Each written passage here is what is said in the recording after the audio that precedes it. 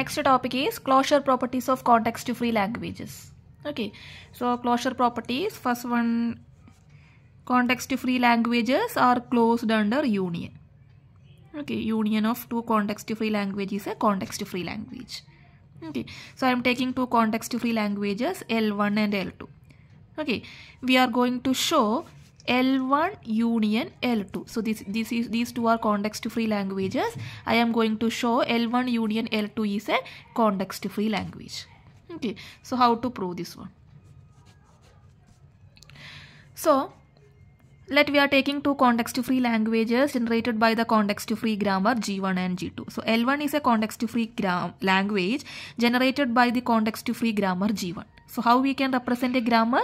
A grammar is represented by using four tuples V, T, P, S. Okay, so this is G1. So I am representing by using V1, T1, P1, S1. Okay, then I am taking another context-free language L2, which is generated by the grammar G2. So I am representing by using the tuple V2, T2, P2, S2. Understood? So L1 and L2 are the two context-free languages generated by the context-free grammar G1 and G2 respectively. Okay, so we can assume that without the loss of generality, the sets V1 intersection V2 is equal to null. Don't think about this thing. Now I am taking this is a context-free language, this is a context-free language. So union means I am taking either L1 or L2. Okay, so for that I am taking a language L of G3 which is generated by the grammar G3. So L3 which is generated by the grammar G3. What is L3? L1 or L2. That is L1 union L2. G3. So G3 contains all the variables from both grammar, that is V1 union V2 union. One more symbol will be there here, which is S3. That I will tell you why we are adding S3. Then all the terminals, next T1 union T2, because this is a union. Okay, union of L1 and L2. It is L1 union L2, which is L3. So L3 is generated by the grammar G3. What is P here? Production 1 and production 2. Okay, P3 and start symbol is S3. What is P3 here? P3 is all the production from grammar 1 union all the production from grammar 2 along with a grammar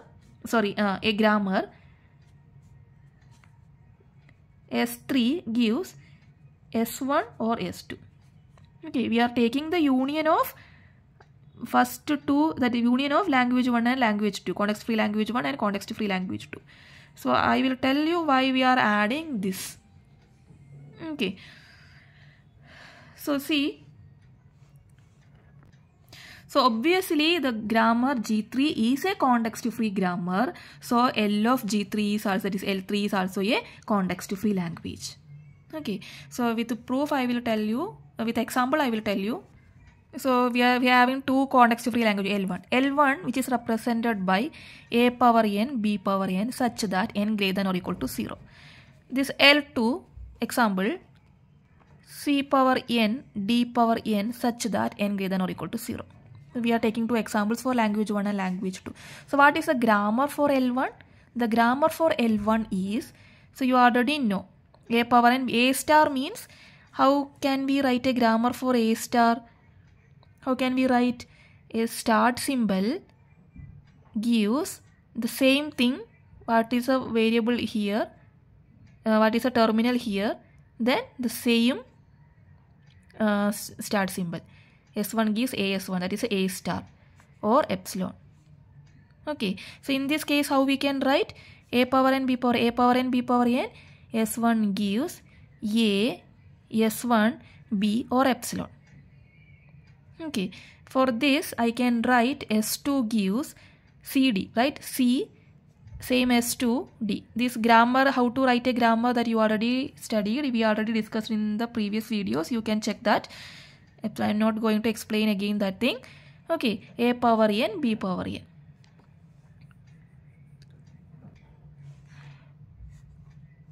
So I am going to write L3 here. What is L3 here?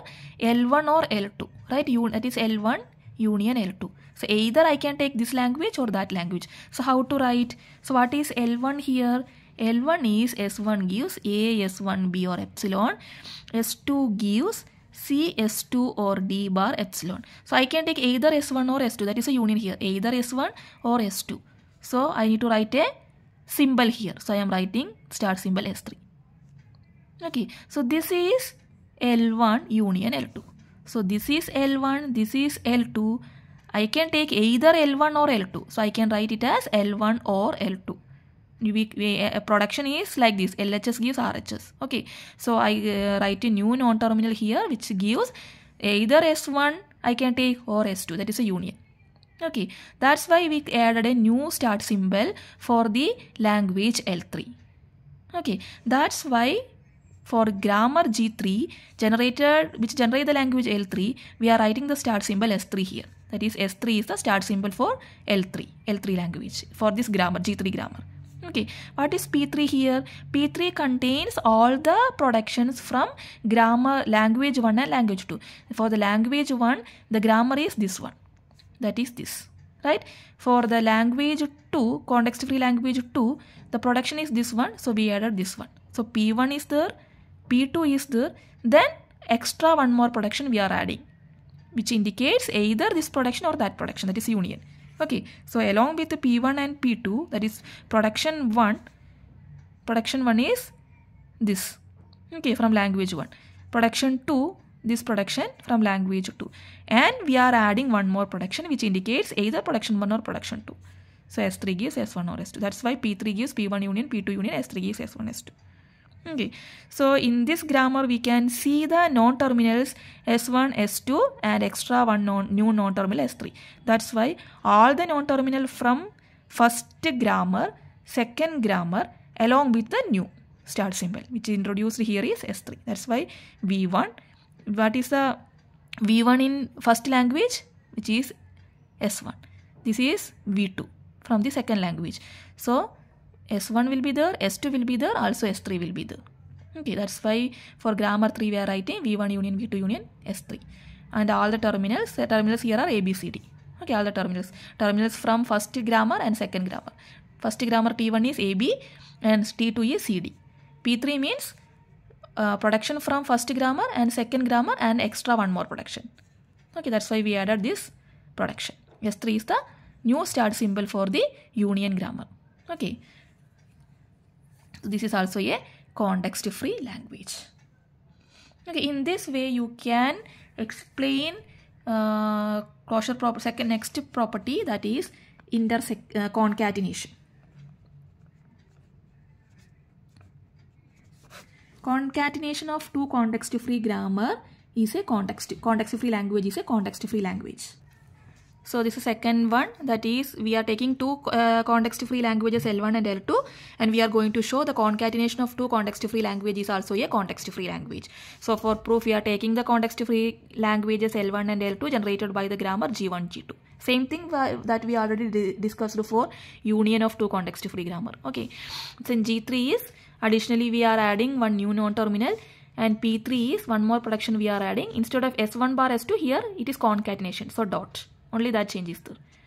And S3 is a new start symbol of the concatenated grammar. Okay, so we can say the concatenation of two context-free languages is a context-free language. So you can take the same example and you can explain that one. Okay. Then another property is, so first two properties are union and concatenation. Third property is clean closure, that is a star. Okay, so we are taking a context-free language here and we are finding the star of that language, clean closure of that context-free language. Okay, so the clean closure of a context-free language is also a context-free language. Okay, so how we are writing A star? What is the non-terminal here? That gives A star is, you need to write A here. What is a non-terminal? Same non-terminal you need to write. Then bar epsilon. Okay, so the family of context-free language is closed under union, concatenation and clean closure. So this is an important topic in case of competitive examinations like GATE, NET, etc. So this is an example for clean closure. So I am writing here this is A star. Okay, so just take one example A star and you can just draw this one. Again, after finding the clean closure, then you can see that is also a context-free language.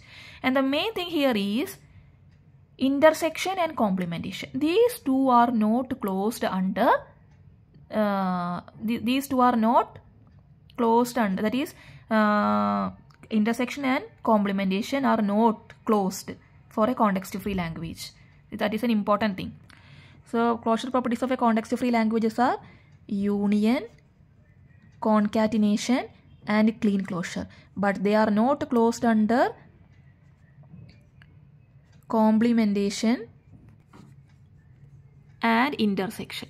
Okay, this is an important point. That is, context-free languages are not closed under complementation and intersection. So, intersection case, I am taking two context-free languages L1 and L2. The intersection of two context-free languages not context-free language. Okay, that we are going to prove. So, I am taking L1. L1 is equal to A power m, B power n, C power n such that n greater than or equal to 0. L2 is equal to A power n, B power n, C power m such that n greater than or equal to 0. Then what will be L1 intersection L2? L1 intersection L2 will be A power m, B power n, C power n. A power m, B power n, C power n intersection A power n, B power n, C power m. A power n, B power n, C power m. So which is common here? A power n, A power n, B power n, C power n.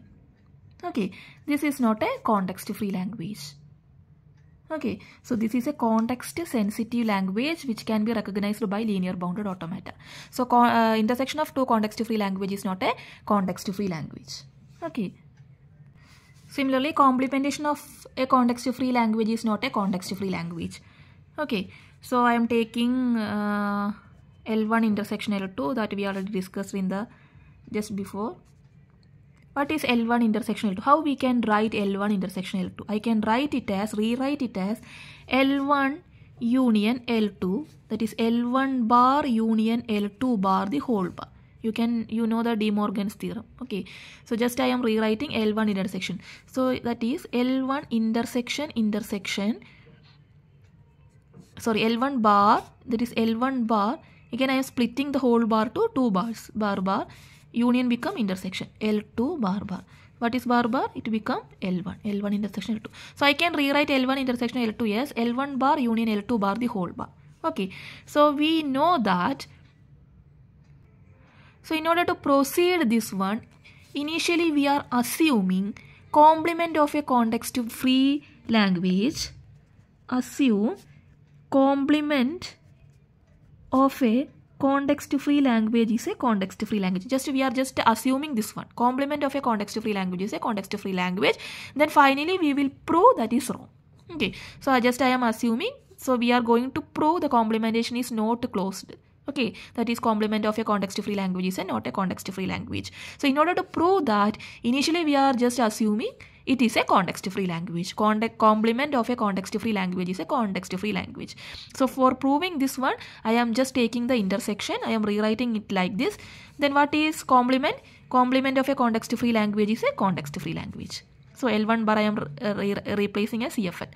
Complement of a context-free language is a context-free language. Then I am keeping the same one. Okay. Union of what is union of two context-free language? Union of two context-free language is a context-free language that we already know. Right?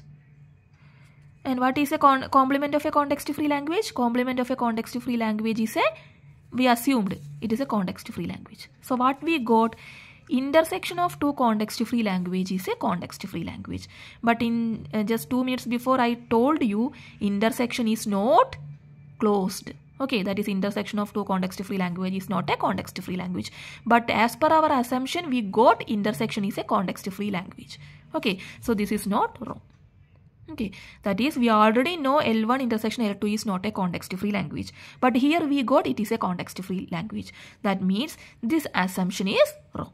So we can say the complement of a context-free language is not a context-free language. Okay, so this is a contradiction. We assume it is context-free, but we got it is not context-free. That is, intersection is not context-free, but here we got intersection is context-free. So the assumption is wrong. So we can say complement of a context-free language is not a context-free language. So by summary, we can write what are the closure properties of context-free grammar. It is closed under union. It is closed under concatenation. It is closed under clean closure, clean star closure, but it is not closed under intersection and complementation.